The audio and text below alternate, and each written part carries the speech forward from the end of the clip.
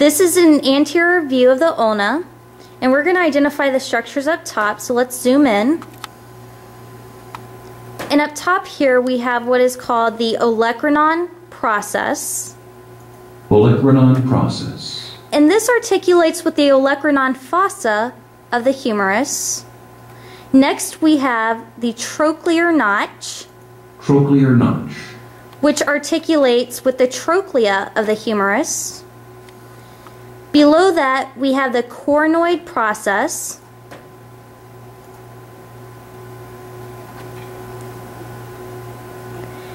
Coronoid Process. And that articulates with the coronoid fossa of the humerus. And next to the Coronoid Process we have the Radial Notch. Radial Notch. And the Radial Notch, as you can see here, it's going to articulate with the radial head, which we'll talk about in a different video. There's actually one more structure that we're going to identify, so we're going to do a posterior view of the ulna as well to identify that.